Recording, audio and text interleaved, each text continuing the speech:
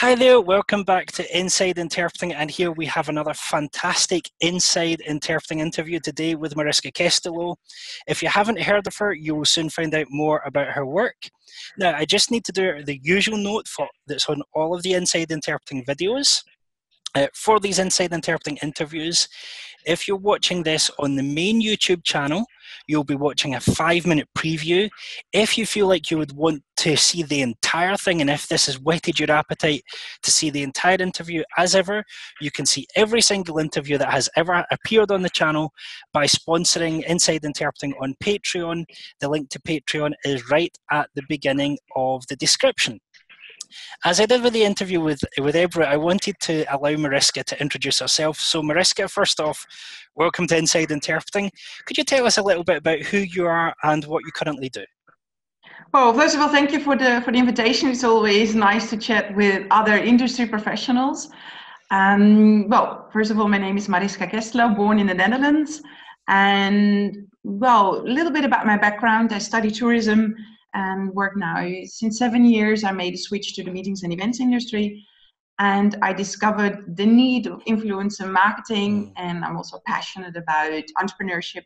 So since in 2016, I started with influencer marketing and founded Word of Mice, because we believe that one little mouse can make a huge impact in your personal life, but also one little mouse can make an impact online. So therefore, Word of Mice is born in 2017 about influencer marketing. It's not just only about networking, it's about building up relationship with people who have say an amount of followers who they trust. I mean, people who follow you, they trust you because you have a certain authenticity. You are your experience in your field, and I think that is key to work with some of the influencers. And therefore, the influencers that we work with are very are very precise. They would not work, for example, with any brand because it doesn't have a match with their amount of followers, and they will lose their trust and authenticity.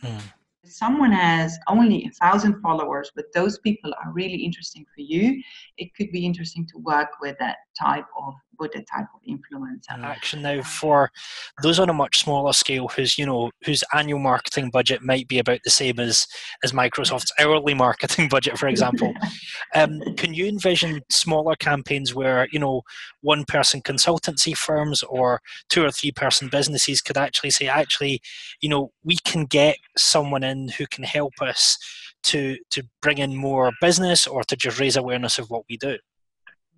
If there's someone who has more followers or is already a certain icon in your industry, approach him or her and do an interview.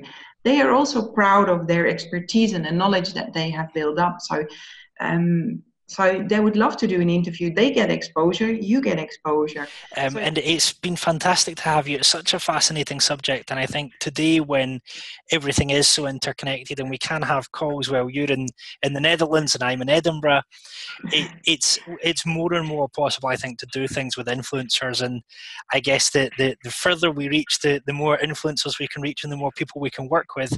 Just a very quick question before we go that I hadn't planned before. Is there anyone on your list of influencers that you thought, if I could work with them, that would be amazing, that you've not been brave enough to reach out to yet? Well, there is one lady actually in the US. She's called Rachel Miller. I follow her. She has, I think, more than 60,000 followers on Twitter.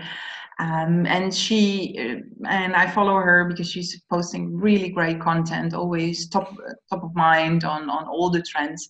And I think it's also great to see that I'm also really passionate female founder, because I think also we need more women as entrepreneurs. So I would love to reach out to her and to do an interview or podcast with her about her knowledge and background, and to share her story. I would be really interested. Yes. So there we go. I'll leave that in the 5-minute one, Rachel. If you're watching, there's already a call out for you. I don't know if you're going to see this video. We'll do our best to get it to you somehow.